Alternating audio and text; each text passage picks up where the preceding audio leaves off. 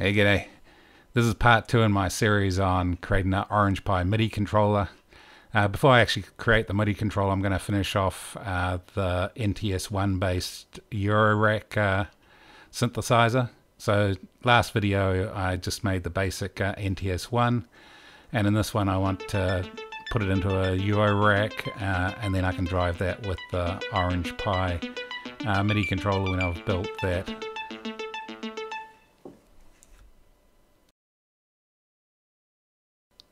So that's the plan, so let's get going with modding the NTS-1. So my plan for making the Eurorack module is basically to make a front panel and probably a rear panel as well, so I can mount it in the NTS-1 into a Eurorack case. The trickiest thing is just making sure everything's in the right place, so to do that I'm going to use Fusion 360 to get the layout together. And I'll be saving the files online, and I'll put the links down in the description of where you can find those if you're interested in using those as well. But the nice thing is, by doing it in Fusion 360 printed out on a 3D printer, is I can check that all the holes and everything are in the right location. And it also allows me to create a DFX file out of Fusion 360 that I can send away to, I think, sendCutSend, and get a aluminium version of this front panel put together, which I'll use for the final mounting of the NTS-1 into the Eurorack. So here I am printing out the model. One thing I found out was it's best to, in Kera, to say print it on as a raft, and that way the holes and the small details on the front panel get defined a lot better by the printer. And here you see on the 3D printer I'm pulling up the whole raft, and the raft ends up separating fairly nicely from the face plate.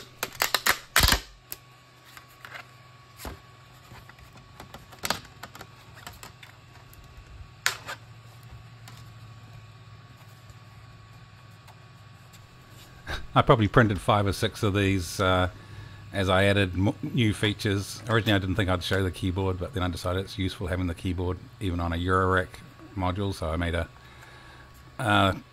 hole for that, and then I had to find the location of things like the Midi in and the in and out jacks as well on the panel. So as I went along too, I decided that I'd like to keep the NTS-1 as much in one piece as I could. So originally I thought I'd take the side panels and the back off, but decided it was easier to just build a front panel and a back panel and screw those in front of the existing case. So in theory I can fairly easily take the NTS-1 off this Eurorack module and still use it if I just want a portable synthesizer as well.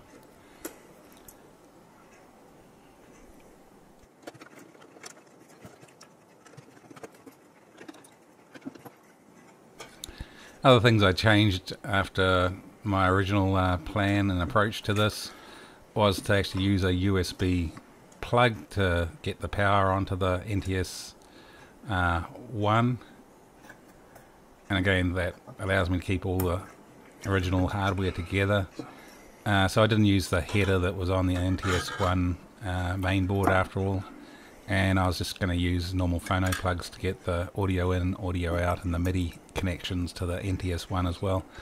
And again, that's going to help in the long run. If I want to take this off the Eurorack, then all I have to do is unplug those things rather than wires going to the main board of the NTS-1.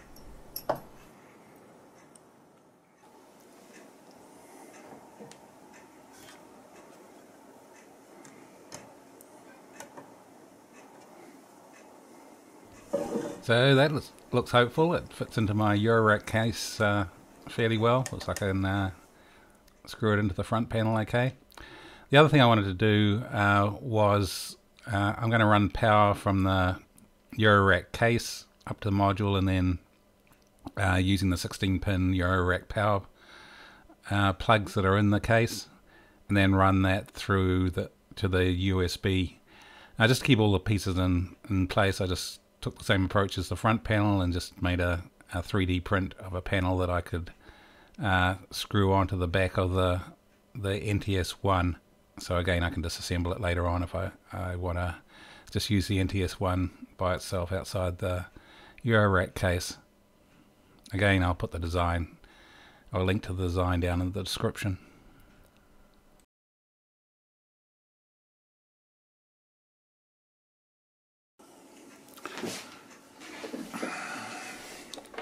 So this will make it a bit clearer what I'm doing with this panel on the back of the NTS-1.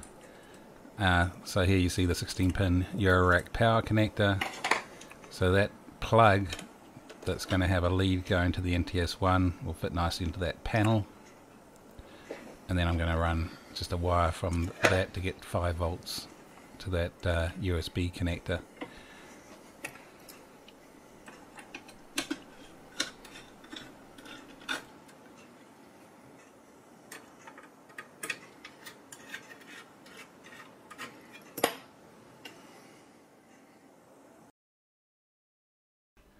Because of the rubber feet on the case, the back panel needs to stand a little further away from the case than the original screws could reach, so I swapped out to 2.5mm, I think 8mm long screws so I could get through to the case. There's still a bit of bending on that back panel, but it doesn't really matter, no one sees it. If I was really worried about it, I could put some spacers under those between the new back panel and the other back panel to make it even, but again, no one's going to see it. I'm not going to worry about it.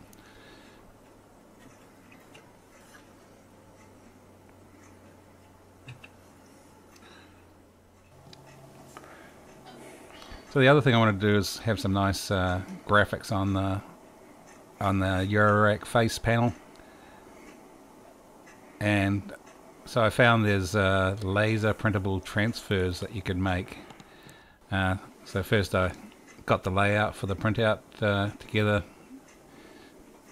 just using PowerPoint. Again, I'll put the link for that PowerPoint file in, but that gives you some nice labels you can put on the front if you print it out in this special paper. I'll show you how to do that later on.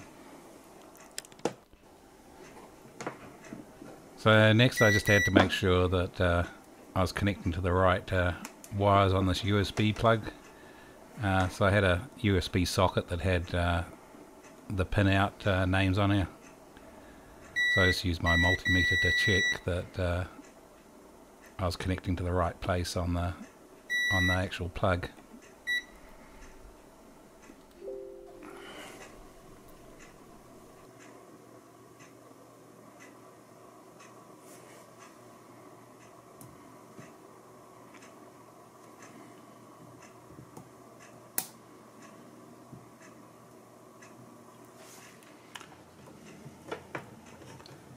Okay, the first big test is to check that I could actually power the NTS-1 off the Eurorack bus. So I must have got the wires around the right way.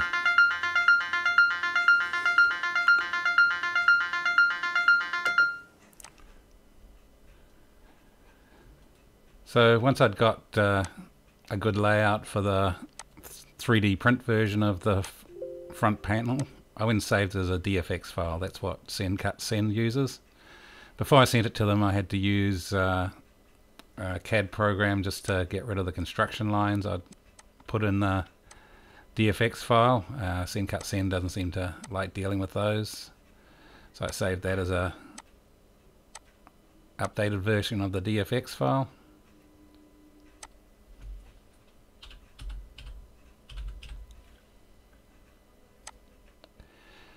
And then it's just a matter of going to sendCutSend's website, upload that file, then you get a view of what that's going to look like. That all looks good. So, and then when you request the metal version of this, you just check it looks okay, check what version of metal you want to use. I ended up using this 6061 version of aluminium, and I went with 1.6mm thickness.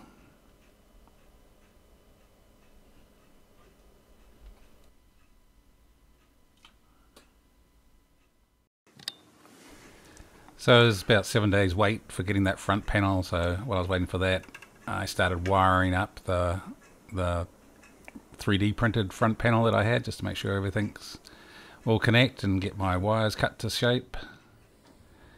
Once I'd done that, I just again put it into my Eurorack. Things are pieced together a bit more. This is pretty much the final wiring and the final connection to the Eurorack case.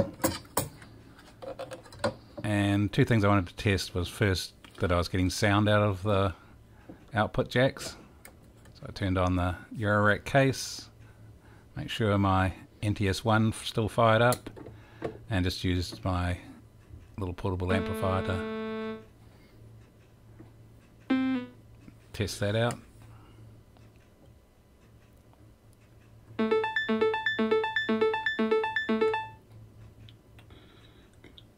So the other thing I wanted to test was that the effects would work on the NTS-1, so using the input jacks on that. So I just used some output from an audio signal generator, fed it into the input of the NTS-1, make sure I was getting sound and the effects working on the output. And I also wanted to make sure that my jacks were the left side and the right side of the audio input and output were all aligned.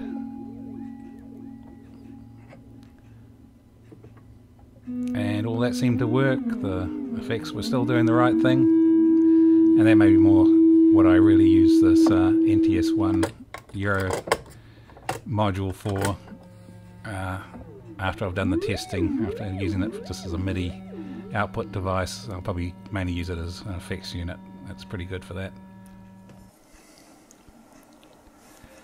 So the last test I need to do with the Eurorack module is just make sure it can receive Midi. So I put together this Midi jack. The diagram above shows you what gets connected. And then I had an old Midi keyboard and just made sure that I could send Midi to the NTS-1. There's a lot of capabilities in the NTS-1. Here's the Midi chart. One of the interesting things is you can make a lot of control changes as well. So these are the decals I use for the faceplate. Again, I'll put a link to the PowerPoint file I used for putting these together. So first I was just printing them out on paper, just make sure everything lines up. And then I use this decal paper. It costs a bit more, so I only used that once I'd got the layout right with normal paper. Even then, my laser printer ran into a problem. It jammed after printing half the page, but at least I got 2 sets of decals out of that, and that should be enough for what I want to use it for. I needed one for the 3D printed front faceplate and one for the metal one when it came. So to apply these, they're just like transfers that maybe you used as a kid. You put them in water for 30 seconds. So I've sped this whole thing up, but it was in the water for 30 seconds each one of these, and then you can just slide the decals off, dry them off a bit, and they attach pretty well to the 3D printed faceplate, and later on you'll see they attach well to the aluminium one as well.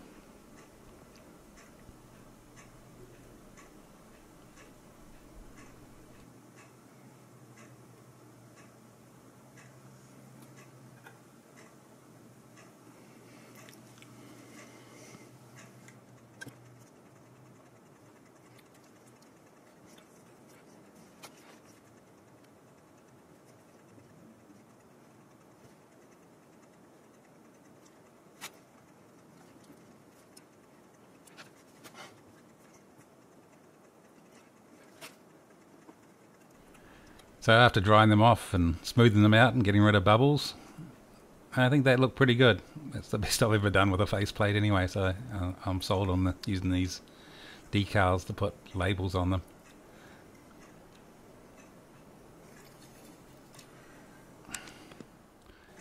So it's a few days later. I received the faceplates from sendCutSend. Came nicely packaged up. Got all sorts of extras with it.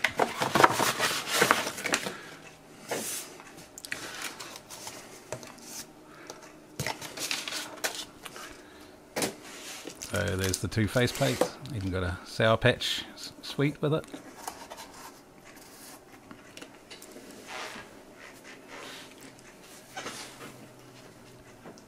So from the look of it, it looks like all the holes in the right position. They're nicely finished. They were deburred and things as well. So I really didn't have to do much other than the grade of aluminium I selected.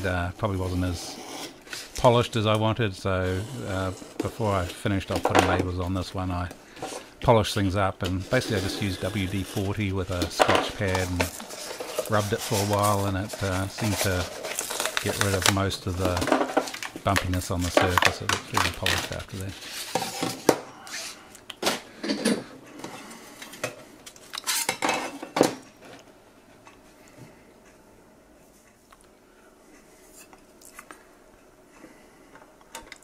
So it looks like things fit.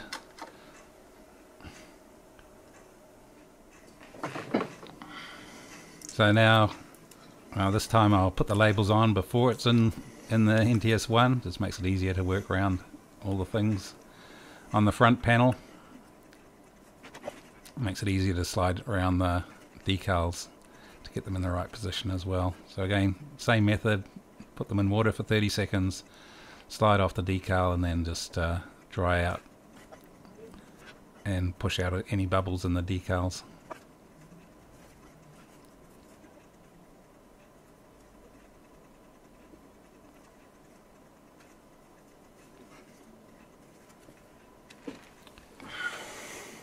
So now just putting the whole thing together. So because it's an aluminium faceplate, I put some electrical tape over the contacts, and also for the front panel, because it's going to be raised above the actual NTS panel, I used longer screws as well. So 2.5mm by 8. I put a little washer between the aluminium panel and the NTS panel. I don't not sure whether I really need to do that, but it just stopped it needing to bend quite so much. Not that it bends much anyway for this front panel. I thought it might take some pressure off that electrical tape.